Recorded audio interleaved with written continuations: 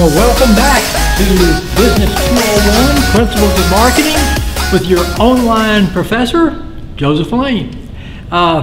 We just finished, you probably just finished reviewing the chapter 13 video, because on the final we're going to have the two chapters since test number 3 are chapters 13 and chapter 15. So we just finished reviewing chapter 13, which had to do with digital marketing.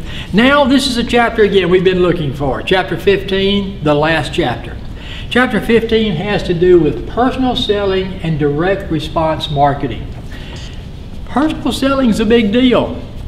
You know, some products, well, he starts off here, something I want you to be familiar with. Salespeople are essential in many transactions, especially high-cost type items like automobiles and homes, specialty goods, unsought goods. A lot of those goods are sold, personally sold. Insurance, financial planning type things, vehicles, fine jewelry, that type of thing. So most of the time, salespeople are, and I guess I should at least put us a salesperson up here. By the way, that's a very good career.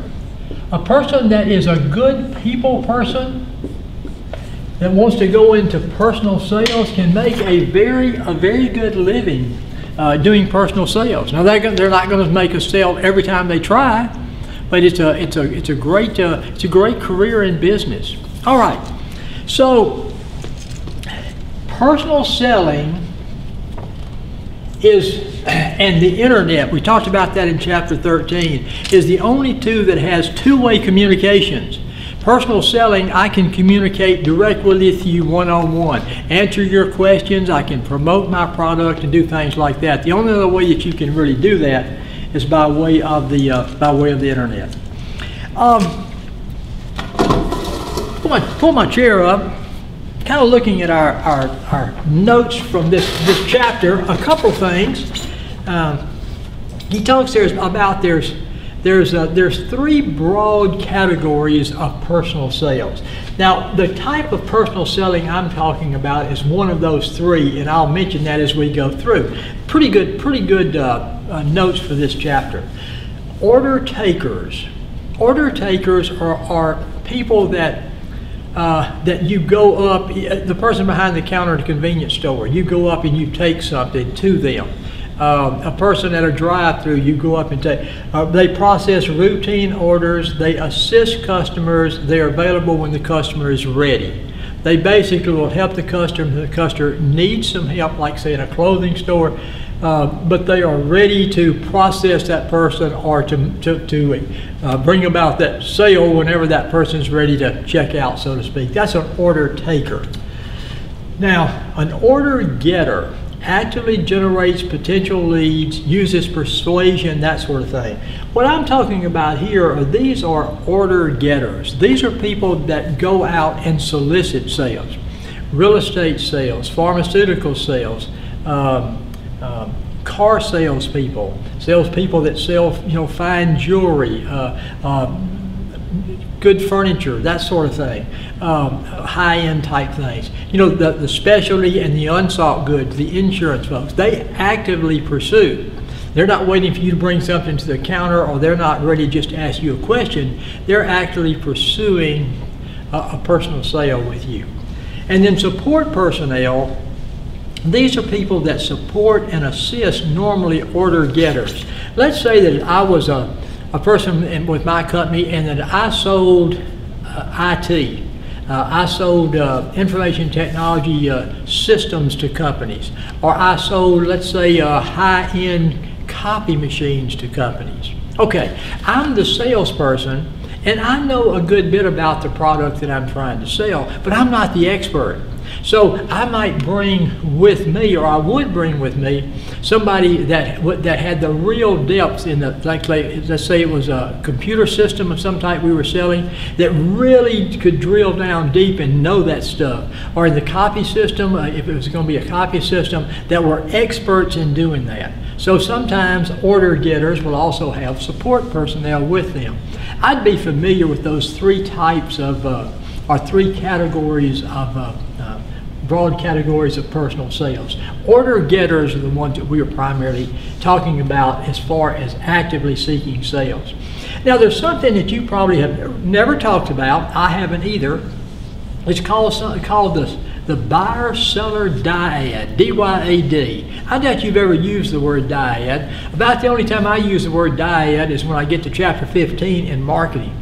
But he says what you have when you have personal selling, you have a buyer-seller dyad. That's that two-way communication between the customer and the personal salesperson. So I'd like for you to be familiar. You might want to use this sometimes somewhere other in your conversation.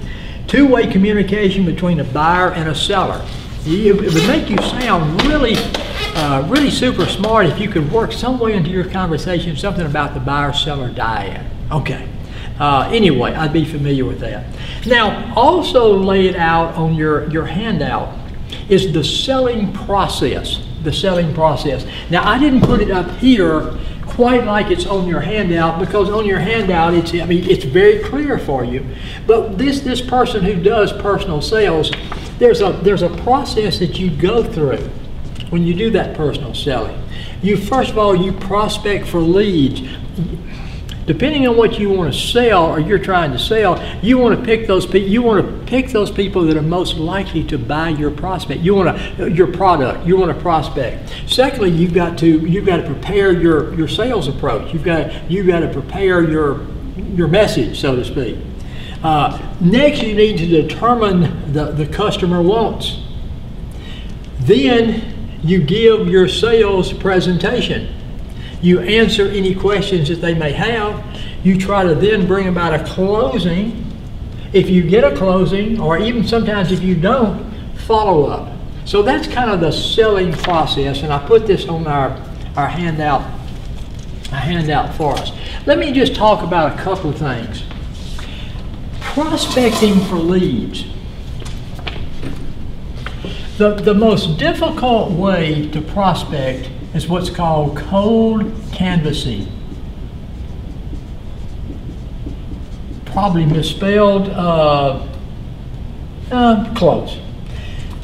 If you were selling real estate, lakefront property, pretty expensive lakefront property, how would you prospect? Well, who might be interested in that? Doctors, professional people, retirees, sports persons that like to fish or hunt or whatever on the water. So you would prospect, you would try to reach those particular folks. The worst way to do it would be cold canvassing. You go out and you sit out in the mall, and as people walk by, you say, "Would you like lakefront property? Would you like lakefront property?" Or you go door to door. "Would you like to move to the lake?" That's what cold canvassing is. You know, so that's the least favorable way, I guess, that you can say to do prospecting. And I would be familiar with that term, cold canvassing. Okay. Then we talked about preparing a pre-sales approach. You've got to do that. Determining your customer wants. We talked about that.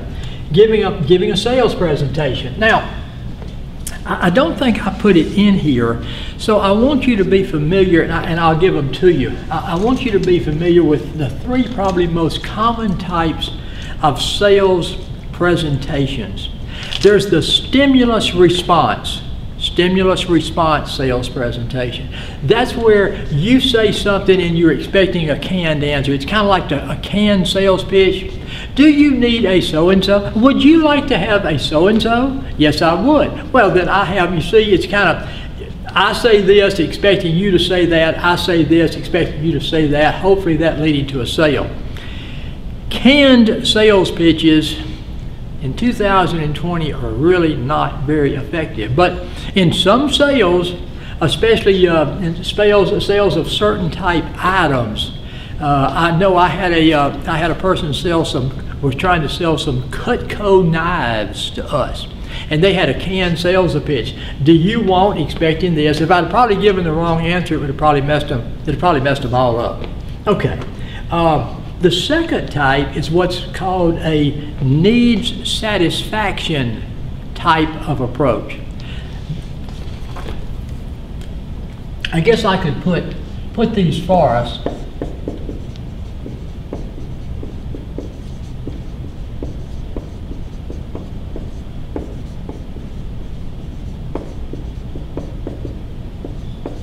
And the third one is a problem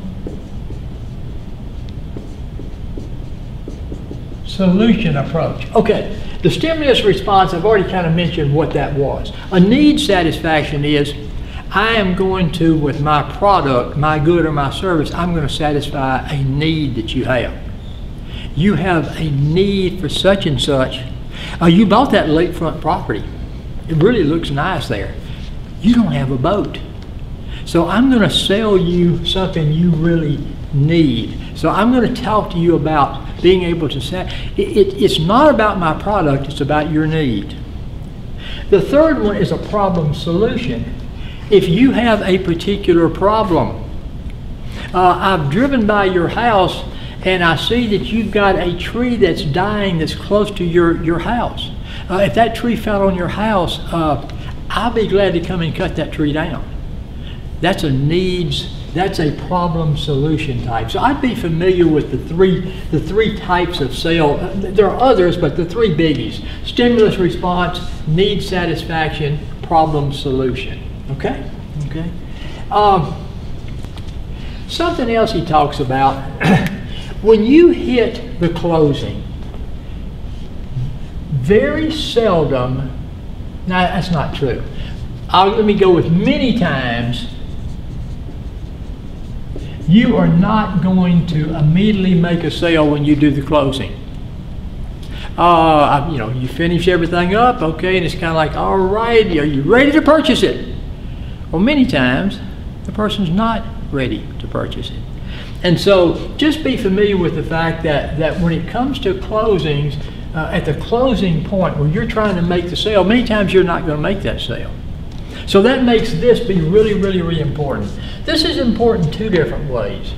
If you make the sale, what's better than selling somebody something once? Selling them twice or 3 or 4 times. So if you make that sale, make that follow-up. I had someone that sold furniture that was here at Delta a few years ago.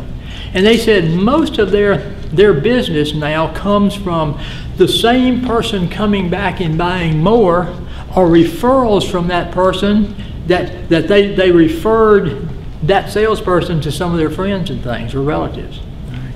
So follow up, if you make the sale, is really, really, really important. But if you don't make the sale, well, I didn't make the sale, forget it. No. You want to follow up with that person. Did they have any additional questions? Were they just not sure? I mean, follow up in the right way, because just because you didn't make that sale initially doesn't mean that you can't make that sale at all.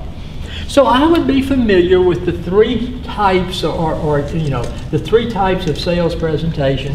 I'd be familiar that few sales are closed immediately after the closing.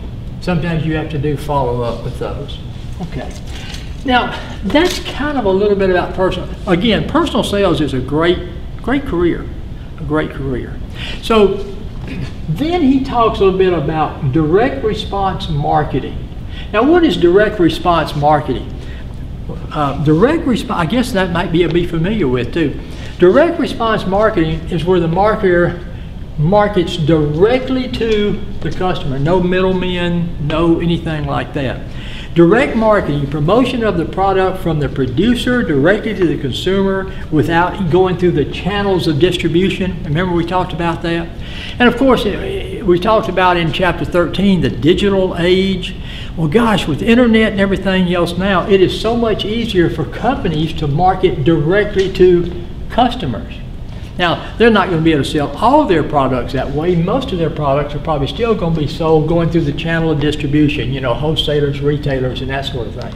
But direct marketing is a big part of marketing. It's a way that where producers, or those that have the goods or produce the goods or service, market directly to the customer. That's direct marketing. Okay. He talks about a couple of things. I put it on the bottom of your handout, kind of on the left-hand side. Talks about databases. And I think we talked a little bit about databases in chapter 13. What marketers try to do is get information on their customers and their potential customers. The more information you can get, if you know what zip codes that your customers are, the majority of your customers, what zip codes do they come from? Then when you do promotions, that can help you. The more information you can get, the more data you can get. And this idea of data and building up databases so that it's capturing and storing information about your folks. Okay, now, there's two terms I put down here for you I want you to be familiar with. Data warehousing. That's simply taking all that data that you're collecting, either by surveys, by walking out of the store and getting their zip code or whatever. That's taking all that information and stacking it up. Man, I got piles and piles and piles. I'm filling up all of room 363 with information that I've received. Well, let's don't fill up room 363. Let's fill up a little bit of a computer. So that's what data warehousing is. It's putting into the computer, it's capturing and storing data about your customers and potential customers that internally your company can use. And certainly marketers are going to be one of the big users of data warehousing. And I'd be familiar with what data warehousing is. All right, you've got all this information warehoused.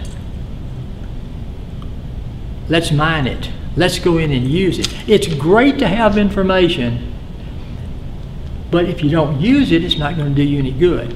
So data mining is simply looking at that data.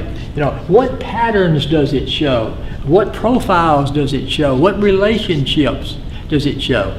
As far as your customers are concerned. All right. So I'd be familiar with data warehousing. I'd be familiar with data mining. Now, let's go back over to direct marketing.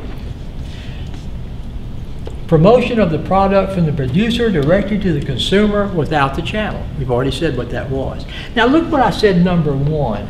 The key to direct marketing, that's where the marketer, the company, markets directly to me.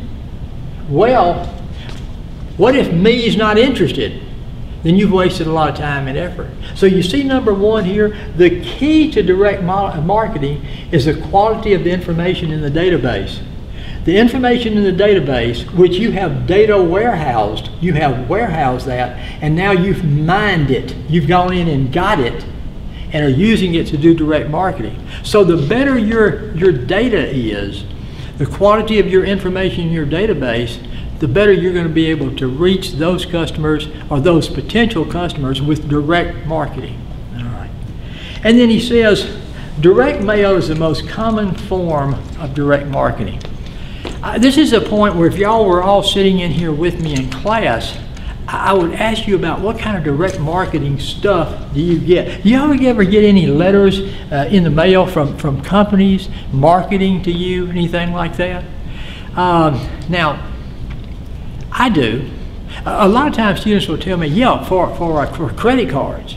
That's I get direct marketing. Sometimes I get direct marketing when it comes to phones or direct TV or stuff like that. Or I get it for I don't know, other things. Now with me, I get those same sort of things too. I also get things about insurance. It seems that folks that get slightly older, companies are always wanting to sell them insurance or supplemental insurance or something like that. And so I'll get something from a company. Hey, this is something you really, really need. And then I'll get the second notice. This is something you really, really need. And then I'll get the third notice. This is your third and final notice. And I think, thank goodness, I'm tired of throwing these things away. In about 2 weeks, what happens? The first notice comes again. All right, okay. But that's direct marketing. So this is kind of what we wanted to talk about in chapter 15. Chapter 13 and chapter 15 there's not a humongous amount in those chapters. They're relatively small chapters. So when we get ready to do a review for the final, you're going to notice a good bit of the review comes from those first those first chapters 1 through 12 and chapter 14. You know, some of the tests, of course, will come out of chapter 13 and chapter 15. I don't think I had any no's in chapter 15. We just talked about salespeople, and you know, normally they're with higher cost things. We talked about that. We were familiar with the broad categories. We were familiar here at the bottom of my handout. We wanted to be familiar with what data warehousing is, what data mining is. We want to be familiar with what direct marketing is, and we want to be familiar with that couple of things about direct marketing. The key to good direct marketing is the quality of information in the database, and the most common type of direct marketing is direct mail. Is direct mail that you receive. I think that's pretty close to chapter 15. Now what we're going to do, or I'm going to do, we're going to finish this chapter 15 in a few minutes, and then the next thing I'm going to video for you is a finals review. So I'm going to sit here in my chair here, and I'm going to sit down and review everything for you for your final. Now I don't have to review chapter 13 and 15 because we've already done that and we've gone through the nodes and be familiar with. But I'll review everything else in the text that could be a part of your final. Well, you know how we have to close out a class. We close it out, or a video class. We close it out with a loud noise so that Professor Pierce knows that we are done. So we'll do that. You can holler and I'll do the clapping of the hands, and we will be through with chapter 15. See you back for the review.